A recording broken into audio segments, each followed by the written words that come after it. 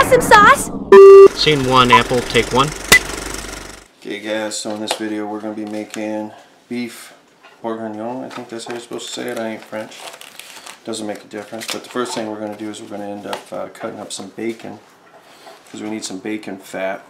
And for the amount that I'm cooking, because I'm going to be cooking for 1, 2, 3, 4, 5, 6, like 6 or 7 adults and some kids, I need to have a decent amount. So I'm going to cut halfway through this, and I'll end up using this for my bacon fat. And just like all the other times that I do this, you basically want to cut these into small pieces.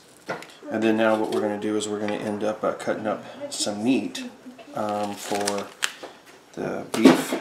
And I ended up getting 2 kinds of meat simply because they only had one of the ones that I wanted to use, so I had no choice but to get the one of the others. Okay, so basically got some tri-tip right here, and then I also end up having a piece of chuck roast. And we want to cut this into pieces that are about like 2 inches by 2 inches roughly.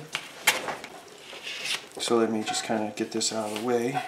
And then we also want to kind of get any large chunks of fat off. If there is big pieces of fat, like this stuff right here, probably wouldn't hurt to have it come off.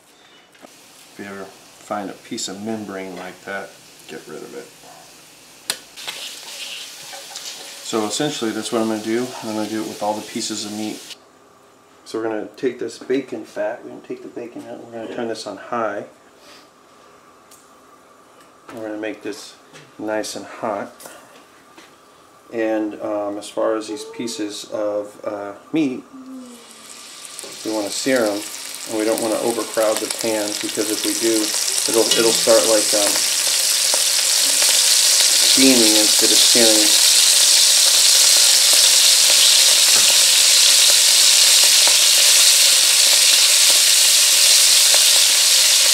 And then we're going to put some salt and pepper on these guys each time around.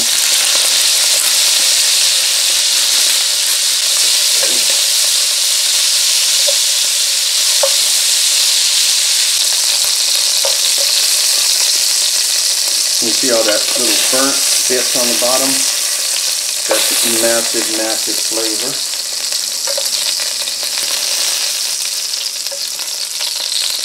And that's a good thing.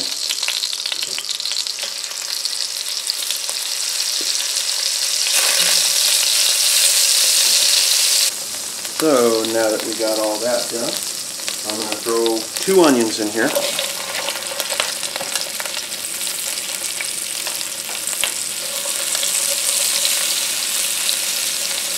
And we're going to go ahead and we're going to saute these guys. We want them to be a little translucent.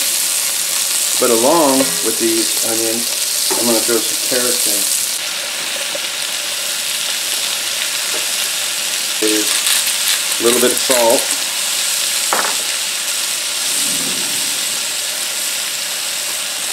A little bit of black pepper.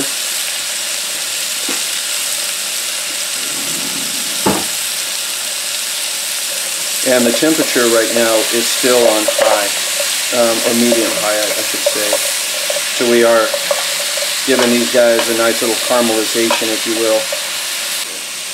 So I've got some fresh thyme from my garden that I'm going to be putting in here. And I'm going to be putting a little bit more thyme in. Oh, just lost the a little bit later on down the line as well. But this is a big flavor for this.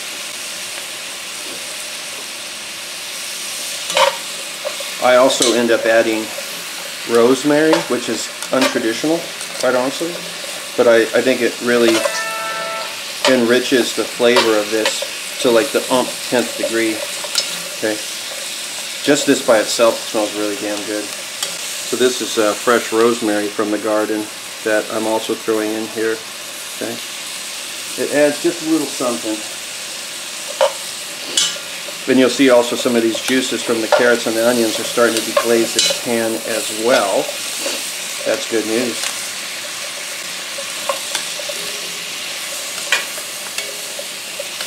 So let's give this a couple more minutes, and then we'll take everything out of there. We'll throw the meat back in, of all things. Very awesome. So we got that. I'm going to throw my meat back in, along with the juices. And now I'm going to sprinkle some flour over that. And we're going to kind of just move these guys around, let that flour kind of get cooked a little bit. The meat looked seared at one time, and now it doesn't look seared. Some of it does. It's alright though. That's okay. Okay, so now I'm moving the meat over so you can kind of see what I'm talking about. You see all that goodness down there? We need to deglaze it, and that basically just means we're going to be getting all that pieces up. And I'm going to turn the flame off because I'm going to be adding wine. Now, typically, you would use burgundy. Okay, I'm going to be using some marsala that was left over from my chicken marsala. Okay, and we want to kind of spin this stuff around, and I turn the flame off because the last thing I want is this to ignite. Okay, if it was just a small pot and I wasn't using such a high flame, I'd be cool with it. But I'm going to be using this meat and everything to kind of almost act as a scouring pad to try to remove everything off the bottom here of this pan. I'm going to add just a little bit of salt. This is parsley.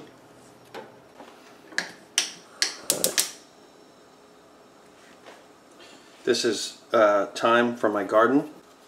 I'll put a couple of bay leaves. This is garlic. Now you can use tomato paste. I'm going to be putting some roasted diced tomatoes in this. It's not traditional, but you could use tomato paste. I'm just telling you what I'm doing because I'm trying to add a little bit more flavor to this. This is beef broth.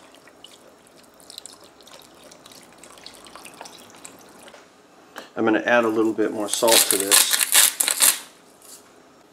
So here's our tomato paste.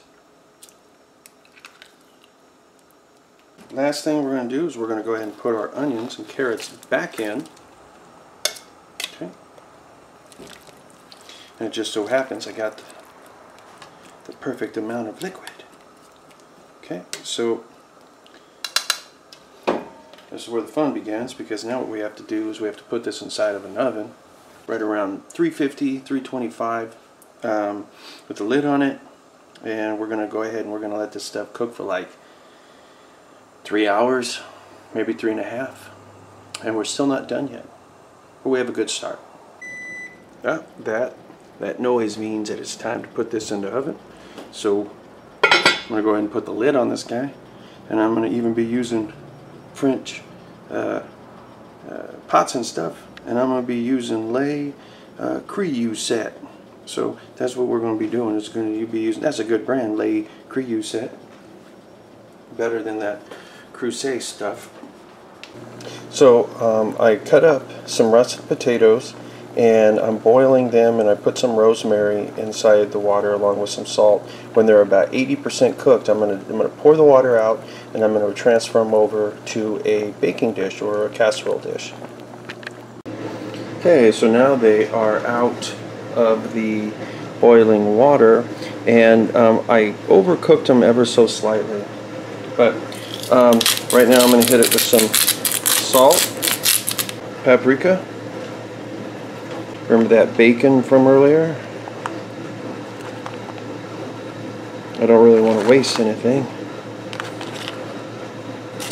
And let's face it, bacon's awesome. This is just a little bit of fresh thyme from the garden. It's not a lot. And this is fresh rosemary from the garden. And I'm cutting it up into little pieces so that way nobody's ever going to get a huge piece of rosemary, but the flavor is there. A stick of butter. I'm going to put a little bit of olive oil over the top of this. Parsley. So this is a little bit of black pepper. This is a little bit of granulated onion.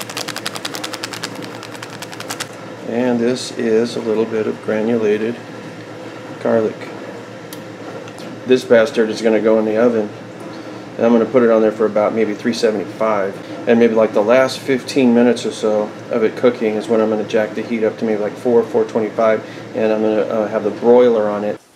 Okay, so it's been in there for a few hours, and now I'm going to be removing the lid, and we basically end up having this. And it smells pretty damn good in here, but once again, we're going to be removing stuff again, because that just seems to be like an ongoing thing with this dish. But the meat right now is very, very tender. I mean, it'll just, basically fall apart on you. But I want to remove all of the big stuff out of here, and then leave just the sauce, because we need to reduce the sauce down. One way you can do it is you just end up taking a slotted spoon and just, do all that. Or you can take this and put it through a colander, and then just get the liquid out, which is what I'm going to do because I think it's going to be easier. Okay, let's turn this back on.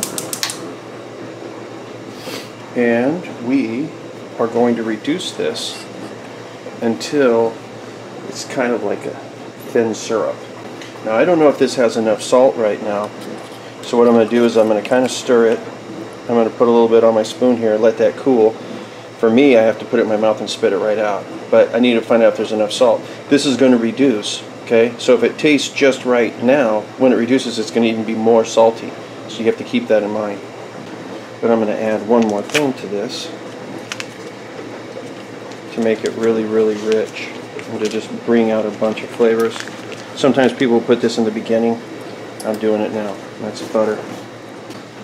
And then as soon as that reduces, we have one more thing to make that goes to it. And then we'll be golden. We'll be ready to serve.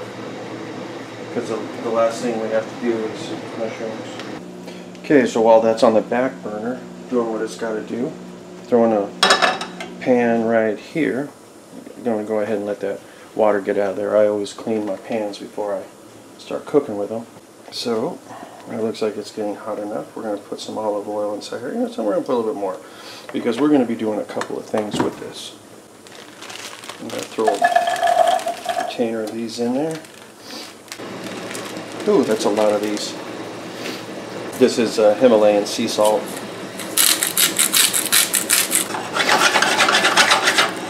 But I want to saute these guys. So I got these baby onions cooking and everything. Cocktail onions, as they call them. Cocktail onions are these. I think they just pickle them. But what I'm going to do is I'm going to use my spoon to see if this back here is good enough. And basically, if it grabs to the back of your spoon like that, technically it's good enough. Okay? But I want it to be a little bit thicker. These guys right here, I want them to be kind of like a golden brown. They're going to end up losing some moisture and stuff. I've added some black pepper to this as well as some salt, just like always. But I want these guys to be sauteed, A lot of times, like when you're making this dish, they're not as sauteed as what I want them to do. What I want them to be, but I want these guys to be like candy almost. So I'm going to let these guys go for a while. We're still not done, because after this I got to do the mushrooms. Alright, so I think the rear is good enough, the sauce back there. So I'm going to end up putting all of the meat and the carrots and everything back inside, because I don't want these to dry out in any way, because right now it's perfect. And we'll just kind of let this stuff set in its own awesomeness. If I can find that bay leaf again. But that should be pretty good. I'm going to put the lid back on it, and I'm going to leave it alone. That is going to work. That's going to work. Okay, so these guys are sauteing, and just like I did with the beef and the carrots and everything, what I'm going to do is when these guys get a little bit more golden, I'm going to pour them through the colander, and then I'm going to put the oil that now is infused with the onion back inside this pan, along with a stick of butter. And then from there, I'm going to throw my mushrooms in that bad boy. Alright, so we got that stuff back in there. Let me just make sure that I got all of this back in. Get that nice onion oil in there. And now these onions can be thrown on top of the beef and carrots, and make sure that that is at an acceptable level here. So before this stuff starts browning, I'm going to go ahead and throw my mushrooms in there. And I've got two different kinds. I've got button mushrooms as well as baby bellas. And it's going to look like it's overflowed. You're going to be like, oh my god, that's too much. Now these guys are going to cook down quite a bit. But I want to put my salt. So parsley. I'm going to be putting dried thyme in this. Black pepper. And let these guys cook down. Every time that you cook something else, like on the outside, so like, you know, first we had the onions and now we're doing the mushrooms and stuff, you want to think of it as like a completely separate meal, you know. So, you know, you salt this one exactly like the way that you wanted to taste it if this were to be like a meal by itself, you know. And the same thing with the onions and whatnot. So when you mix them all together, it doesn't taste like you're lacking something.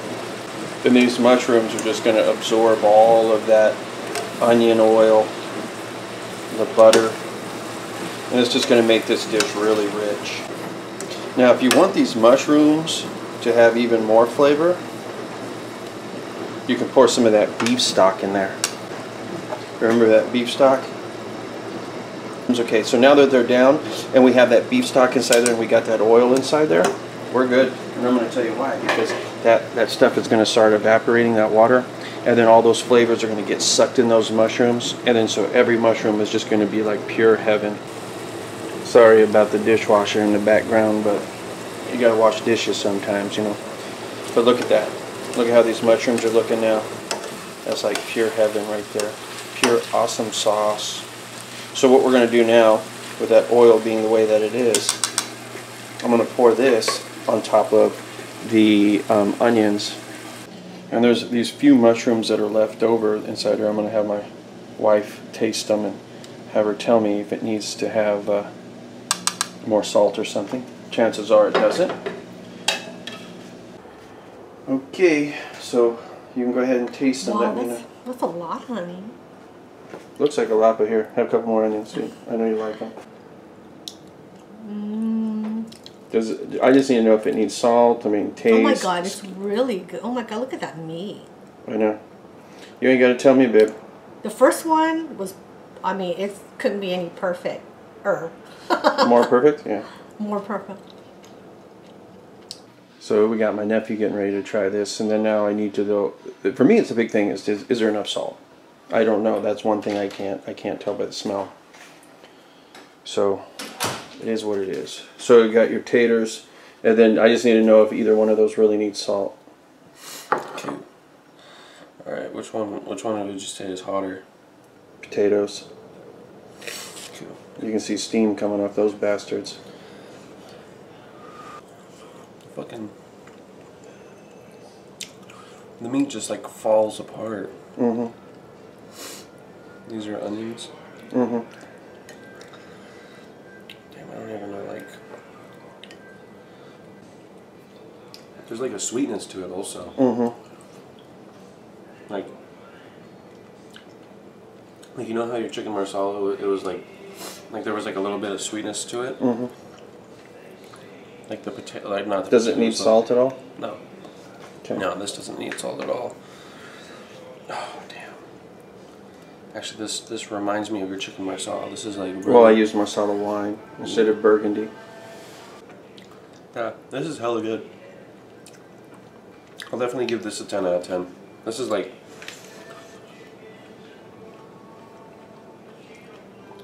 And like, the onions... I don't know if they're supposed to taste like onions, but like, they taste like peas. Yeah. Like, that's pretty... and the carrots are just... Yeah, that's bomb. It almost tastes like... I don't want to say like breakfast, but it's almost like Oh, like hash browns, yeah. yeah, kind of like home fries, they call them. Yeah. But this shit, dude. This is honestly It reminds me of chicken marsala, but I really like how sweet it is, and there's not like too little of meat or anything. There's not too little of mushrooms or carrots, and the onions, and I already said mushrooms, I'm pretty sure, but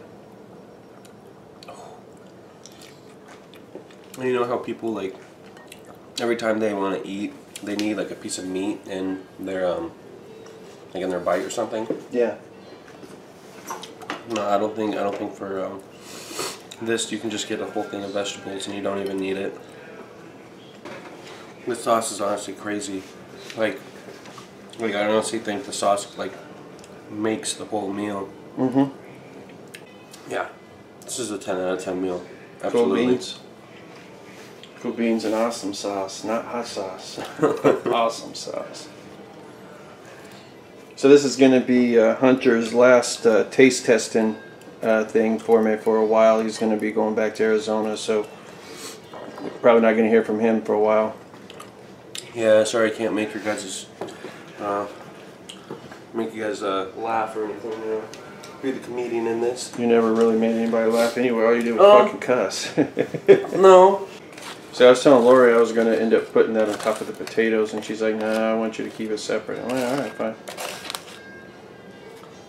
It just made sense to me to fucking just throw it on there so that they would absorb the sauce. I don't know if I entirely want that, but like... Well, sometimes they serve this on bread. What? Sometimes they serve this on bread. Like the stew? Or the potatoes? Or like both? Well, I guess you'd call it a stew, yeah. The roast, or... Damn. Hold on. Let's let that like... See, because I think the potatoes with it would probably make it like, you know, heartier. No, yeah. I want to let this sit for like a minute or two, because that's that one bite was like it almost like, I don't know how to. There were so many flavors I couldn't even wrap my head around it, honestly. Like if you mix them, it's even better than just eating them separate. I thought so too. Alright dudes, well that's it. You got to see it. That's the beef bourguignon or whatever, bourguignon or whatever. I ain't French. I just know how to make it. So anyway, till next time. Talk at you later.